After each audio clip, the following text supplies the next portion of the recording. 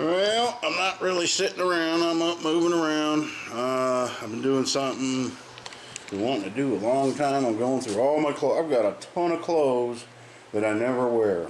And some of these, they were given to me and I never wore them. They either didn't fit or, you know, I got a bad problem with clothes shrinking on me. I don't know what it is, but none of them fit no more. I don't know, man. Well, it could be the cooking I do. I don't know. But anyway, I've got all these shirts here that none of them have stains on them. They're just too small for me, or I don't like them.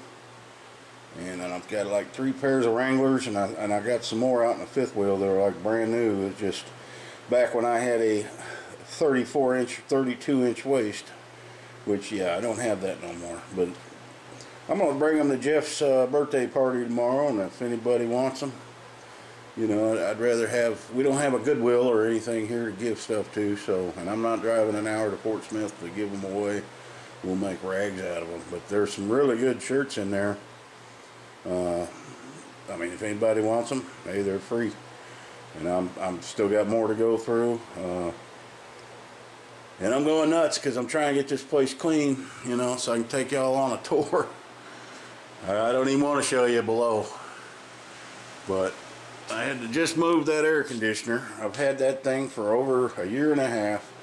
I thought the one I have in now was going out. Well, let me show you what I think was wrong. I could see condensation inside this board, and it just quit one day, and it was acting all kinds of goofy. So I figured it died. You know, it's a Frigidaire. That's a good air conditioner. And it ain't very, that's only 2 years old. And here there was a big piece of plastic thick that I had to peel off here. And then ever since I've done that, no problems. So I don't, and the problem with this one is this is a 15,000 BTU. It's heavy. I can't pick that up no more.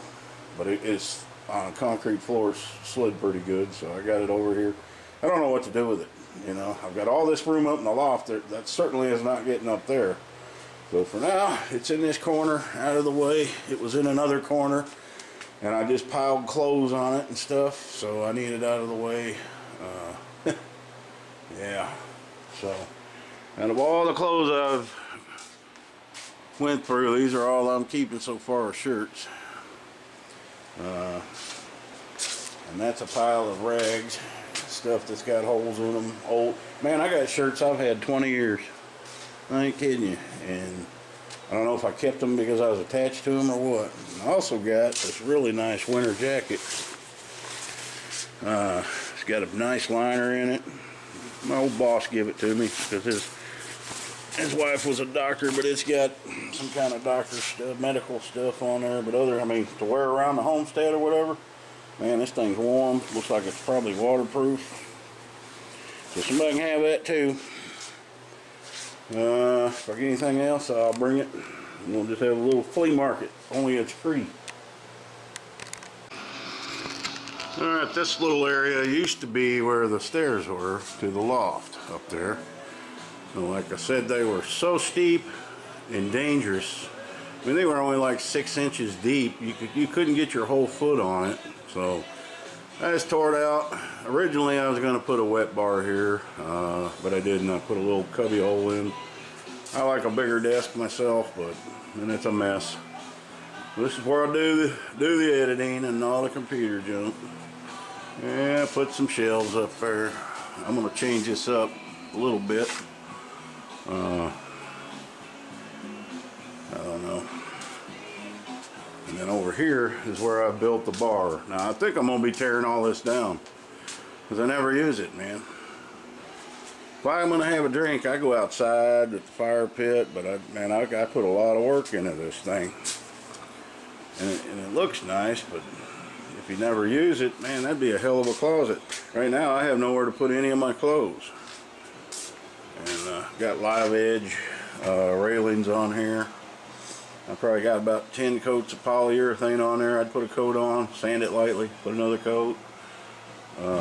Real smooth. It's dark in here. Let me pull this light a little bit, see if I can, that's coming out.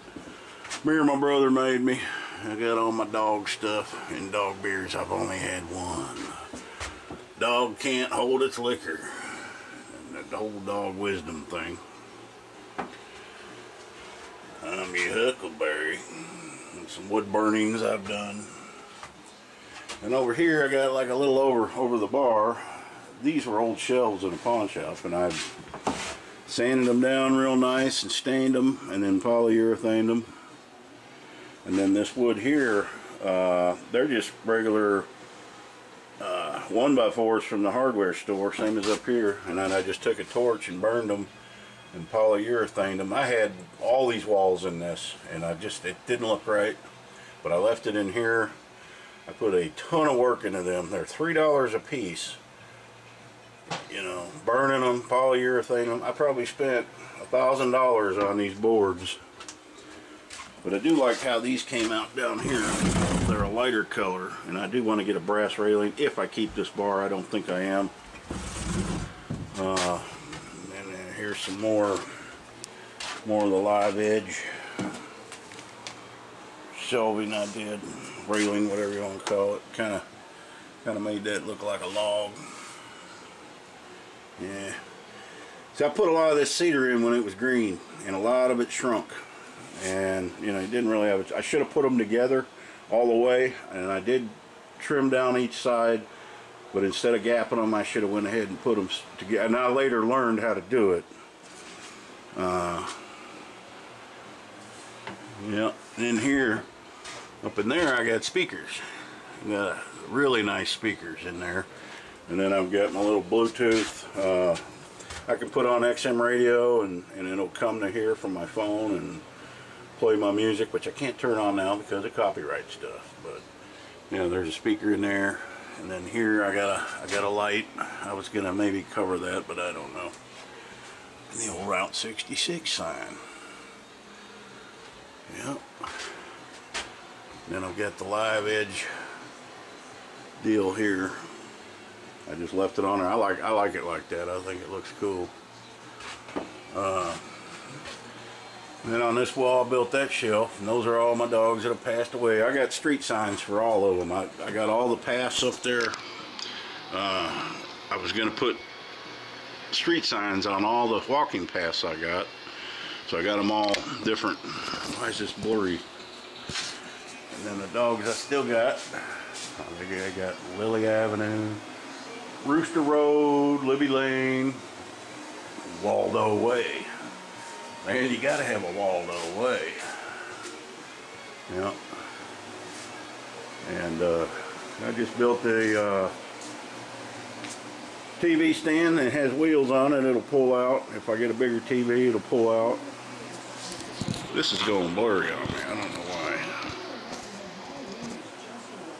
And a little shelf that used to be full of movies. Not anymore.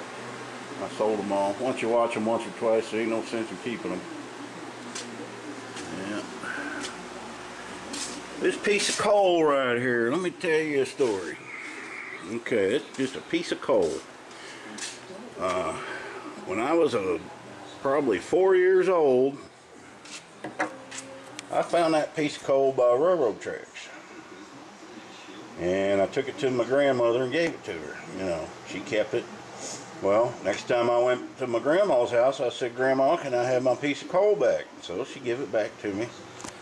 And this must have went on 5 or 6 times. Finally, I guess I forgot about it and lost interest. And my grandmother kept that till the day she died.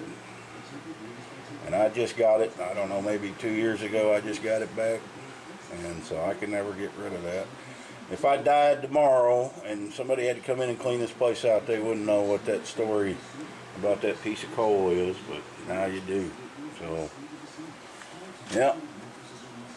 And I'm 55 now, so that's 50 years it's been in, my grandmother had it. She died in, on September 11th of 15. So I was lucky enough to have my grandmother until I think I was 50. 49 or 50, and most people don't get to have a grandparent that old. So that's what the coal is. Just thought I'd share that story. All right, guys.